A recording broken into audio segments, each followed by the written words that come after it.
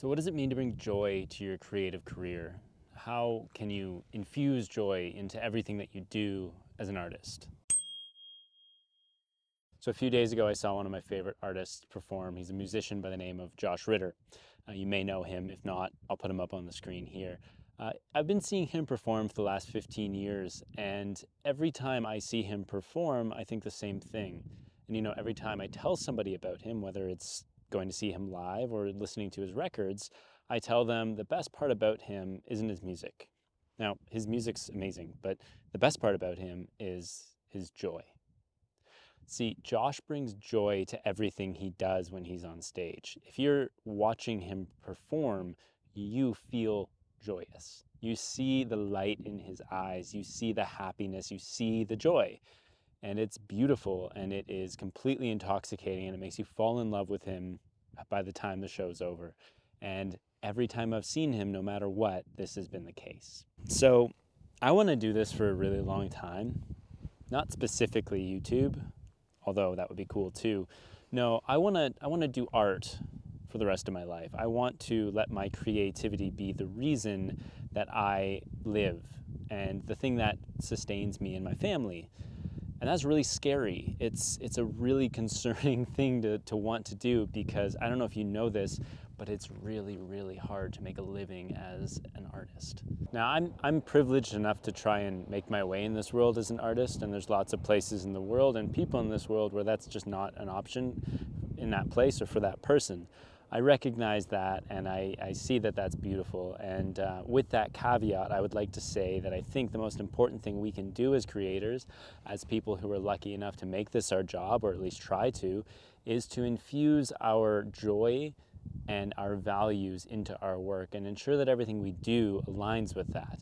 And one of the things that brings me the most amount of joy is sunsets. So that's why we're out here right now instead of in my apartment filming.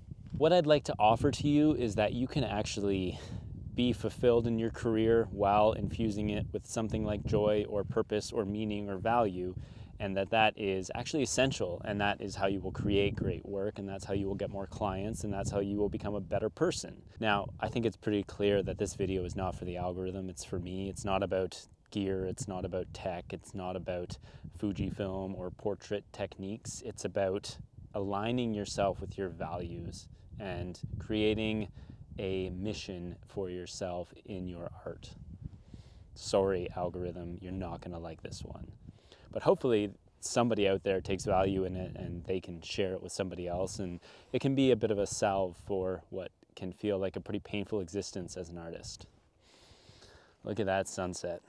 So if you're an artist like me, you're in an interesting position right now, because you can either choose to create art that you think people will like, or that will make you money, or that will bring you value, or that will do all three. And that really is the goal, I think. That's my goal. I'm trying to live in my values and my purpose and create great art, just like hopefully you are.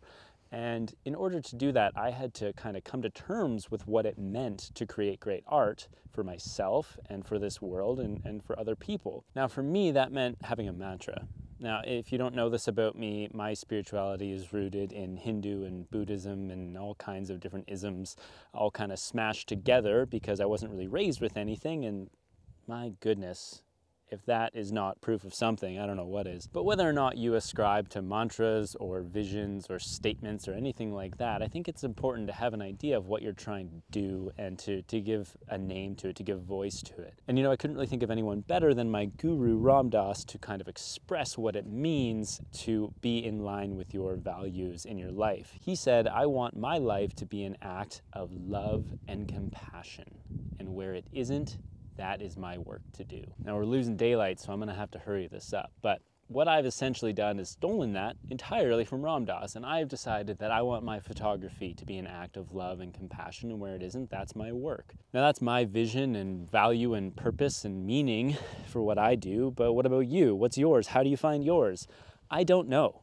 I have no idea. But here's a few things that helped me other than just stealing it from Ram Dass. You know, it was a great line, but I had to make sure it actually made sense for me and for what I want to do.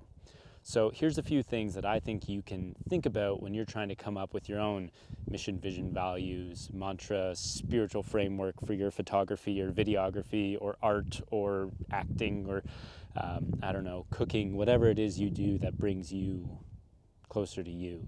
First thing is value. What do you value in this world? What do you care about? For me, this couldn't be something tangible. Maybe it could be for you.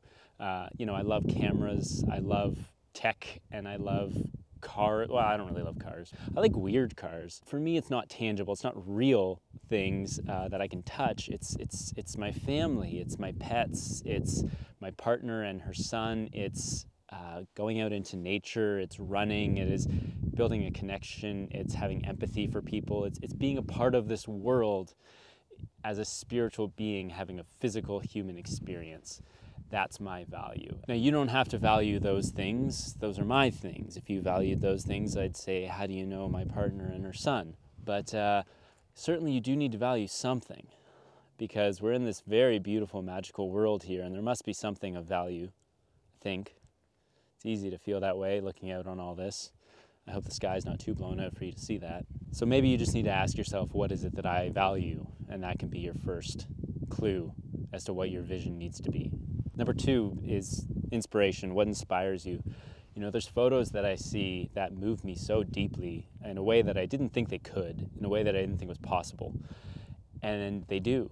I'm inspired by that. But on a deeper level, by, you know, maybe a broader level, I'm inspired by the people I see who give themselves completely to what they do. You know, when you see those artists who you can tell they live their life entirely by what they are doing for their art, that is beautiful. That is something that is so inspiring and moving to me, and I love that. That is special to me. Or when you see somebody who has given their life to service, a great saint or a yogi who's there to help free people and liberate people, or people on the ground who are helping people, feeding people, taking care of people during times of war and famine and unrest, that inspires me. That makes me want to get out and do the work. But there's nothing more inspiring I could create than all this. So maybe it's just trying to touch the hand of God for a minute through a sunset or something like that. Okay, this one's a little less fun, a little less esoteric, but it's kind of rooted in something very real, which is reality. What's the reality of all this? You know, can you actually live by those values? Can you actually take that inspiration and go out into the world? For me, I have to ask myself that a lot. Can I show up at this portrait shoot, or can I show up at this commercial shoot and be there in a place of love, in a place of compassion, in a place of kindness? Can I do that? If I can't, is that a problem with me at that moment, or is there something fundamental about that shoot that is not aligning with my values? And is that the kind of work I want to take? You got to answer that for yourself. I can't answer it for you, but is it rooted in reality? Because if I can't take all those feelings and put them to work, they're just feelings. It's just a good idea. It's not going anywhere. It's not helping this world. It's not being a part of the healing of this universe that it so desperately needs. And maybe that's a lofty goal for just a portrait or going to a corporate headshot thing, but hey, what the hell? Maybe I can help somebody feel good.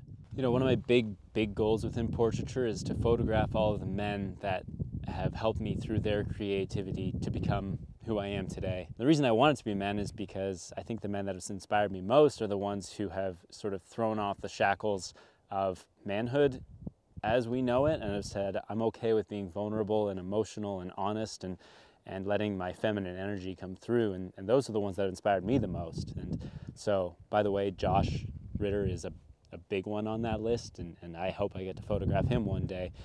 But the whole idea of rooting yourself in the reality of what you're shooting is that it shouldn't have to be those big peak experiences for you to be able to show that beautiful, kind, joyous, humorous, loving nature to the people in front of your lens. Finally, honesty. Are you being honest with yourself? Is this really what you want? Is this really your value? You know, you can pull the wool over pretty much everyone's eyes, but if you pull it over yourself, pull it over your own eyes, you're going to start looking inwards, and you're not going to last very long looking inside if you don't like what you're seeing. So if that's the reality, you got to ask yourself, am I really cut out for this?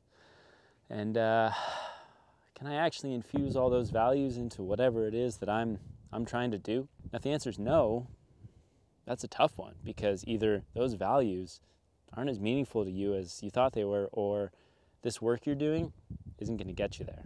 Maybe I think I'm supposed to be a photographer, and I take a deep look in and I realize that I can't live a life of love and compassion while being a photographer, and I got to do something different. That's scary, and that could be a reality one day. I don't know. I really don't know. I hope it doesn't get to that point, but it might. And I don't know. Then I have some big questions to ask myself. But for now, I think I can do it. For now, I think I can be loving and kind and honest, and that's all good. But that remains to be seen. That's just today. That's just this sunset. Who knows what tomorrow will bring? But I know that if I root myself in honest feelings, and if I try and be really real about what it is I can do, and I'm inspired by others, and I think about my values deeply enough, I'm going to find work that aligns with those. Okay, so that's it. That's everything I have to say right now, basically. Thank you, Josh, for reminding me of my spirit and of the things that I love the most.